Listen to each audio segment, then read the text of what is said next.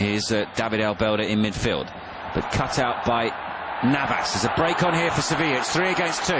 Navas to Negredo. Negredo over the top of Cesar Sanchez, and that is a fantastic goal, worthy of winning any game, and it will probably win this game for Sevilla. They're 2-0 up. It was a lightning break, 3 against 2. Navas picked the right pass, and what a finish from Álvaro Negredo.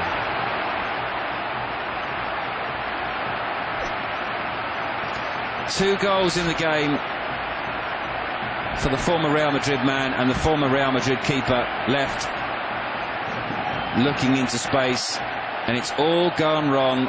It's all gone wrong for Valencia once again in the Sanchez pick one. They lose the ball in midfield. Navas picks it up, exchanges passes with Renato, runs on. It's 3 against 2. He makes the right pass, but what about this for a finish from Negredo?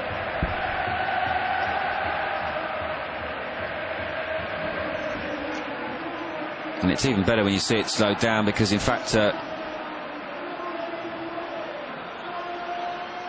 there's something special about Jesus Navas' pass as well.